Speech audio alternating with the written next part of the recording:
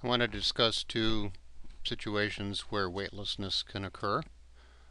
One is in an elevator, which is accelerating down. And that would occur if, for example, the cable holding the elevator aloft had been cut. So let's compare two situations. One in an elevator that's stationary, or more generally is not accelerating, and the second one in an elevator which is accelerating downwards at g meters per second per second. So first of all, in the elevator that is not accelerating, let's say that mass m is on a scale, and the scale is on the floor of the elevator, and the question is, what reading does the scale register?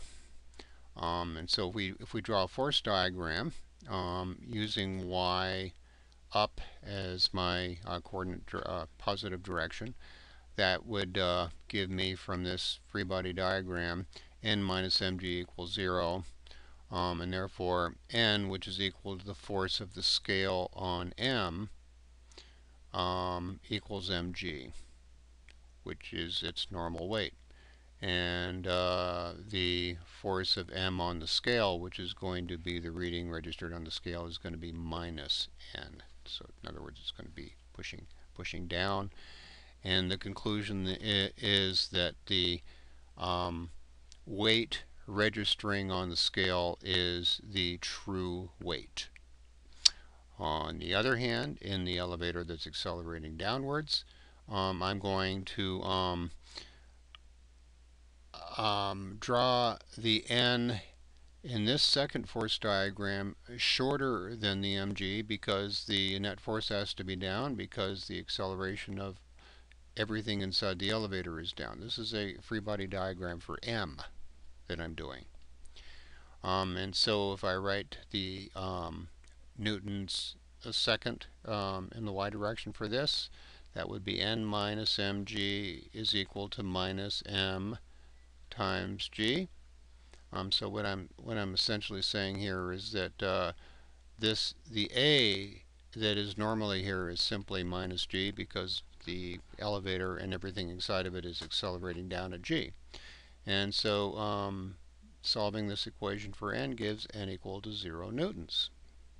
So I should have drawn this to be no length at all.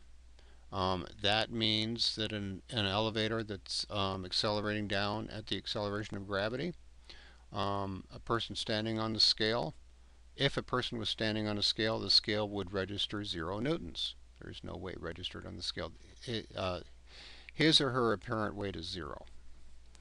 Okay, and then my second example is an astronaut orbiting around Earth, say in a space station. So say a space station some distance d above the center of the Earth. Remember, we always have to use the center for using Newton's law of gravitation.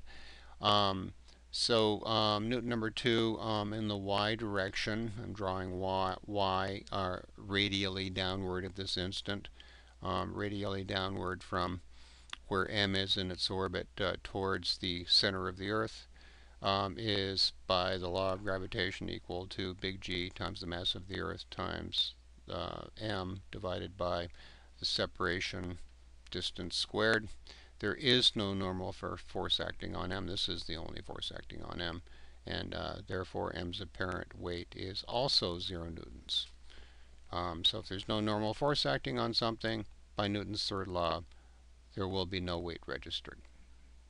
I'll do one or two different experiments in class about weightlessness, because it's an interesting idea, one that few of us have experienced before. But on the other hand, you're weightless when you fall, and if you jump off a high place, you are, in the instant of time when you're falling, you're doing the same thing as this elevator shows.